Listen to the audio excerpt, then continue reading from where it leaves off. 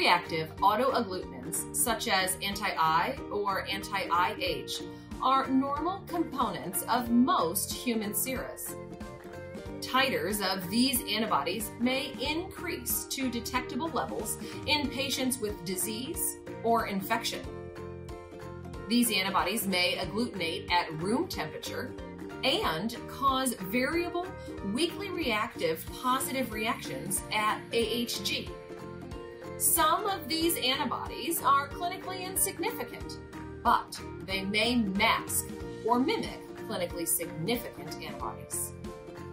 Immucor's rabbit erythrocyte stroma, also known as REST, is used to absorb cold reactive autoagglutinins such as anti-I, anti-IH, and anti-H to facilitate the resolution of serologic complexities. I'll now demonstrate the REST procedure. Label a REST vial with the patient or donor's information, and then centrifuge the vial for 2 minutes. After centrifugation, completely aspirate the supernatant from the vial.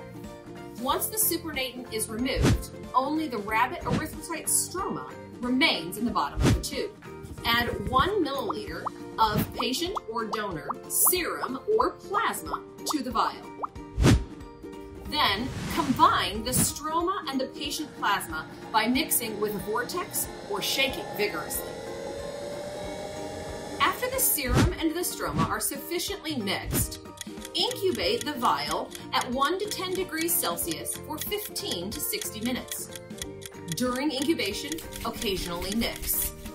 After incubation, centrifuge the vial for 2 minutes or until the stroma is sufficiently packed.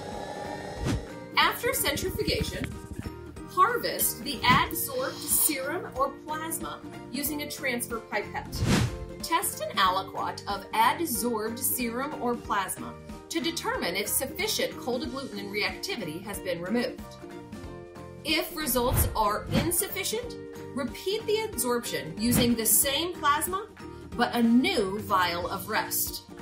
If the adsorption was complete, the adsorbed plasma is now ready for use in antibody detection and identification.